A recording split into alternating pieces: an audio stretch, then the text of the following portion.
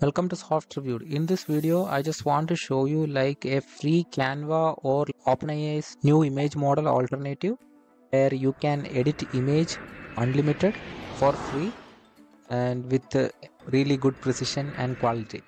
I have already did a video on FLUX KONTEXT Pro and Max where I explained everything like all the features, what makes it unique, and how you can get the official 200 credits for free in order to test all the different options like edit or generate image using that.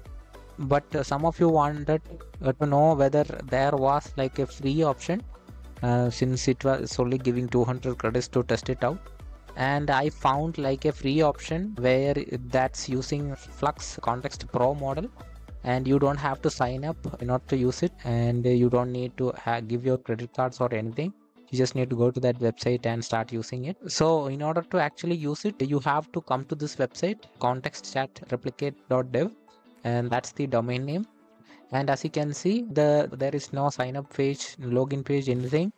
It's just the direct user interface. As you can see, this is powered by the FLUX KONTEXT Pro model. In order to get started, you can just click and upload an image. I can upload this image as a reference image. Now you can easily describe the edit that you want to make. It's as easy as it can be.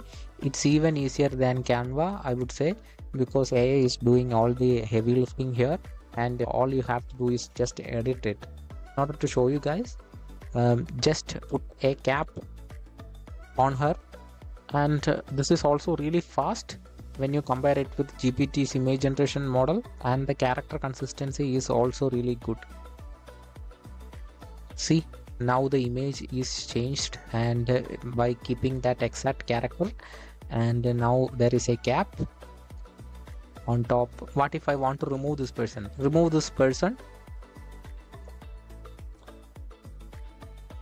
So you don't have to be like a really good prompt engineer. As you can see, you can make edits by using simple text, and as you can see, now that person is completely removed and keeping that image exactly like without actually changing that basic image. That's how you can edit this. But if you look at this, you can see that image is a bit pixelated. What you can do now is you can go and search for any free image upscaler. Just go there, click on it, drag this image there, and just upscale it so that you will get like really high quality images. So I hope you learned something new here. If you liked it, please don't forget to share and subscribe for more future videos. Again, thank you for watching. Have a great day.